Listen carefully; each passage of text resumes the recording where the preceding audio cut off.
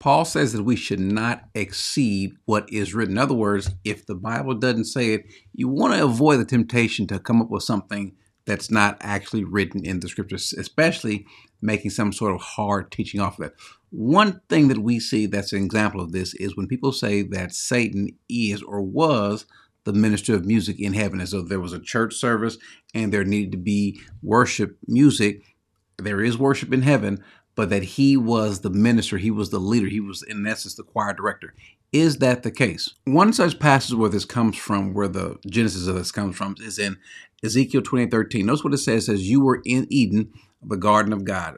Every precious stone was your covering, the ruby, the topaz, and the diamond, the beryl, the onyx, and the jasper, the lapis lazuli, the turquoise, and the emerald, and the gold, the workmanship of your settings and sockets was in you." Now, from that passage, we don't get a lot from that. Well, the reason for that is because that was looking at the NASB. Now, if we go to the King James Version, we look at it, we'll see what it states. It says that, and the workmanship of thy tabrets, or some versions may say thy timbrels, and of thy pipes was created in thee in the day that thou wast created. So the question is, what does that really mean? Does that actually show that, let's say, he was a minister of music? Well, no. And by the way, the Hebrew word doesn't give any little benefit.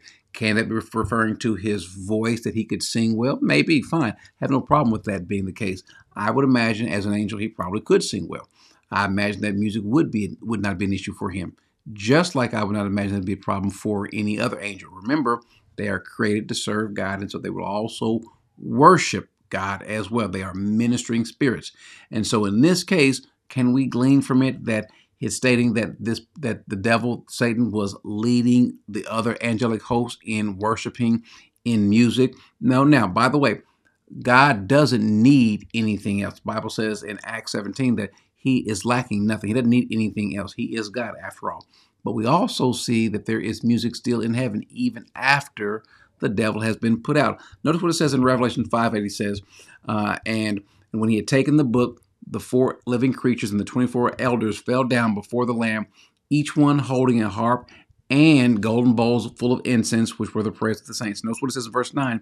And they sang a new song, saying, "Worthy are you to take the book." So I won't go into it even further, but they are singing, they're worshiping, there's music, and they're singing. They seem to be doing just fine without Satan.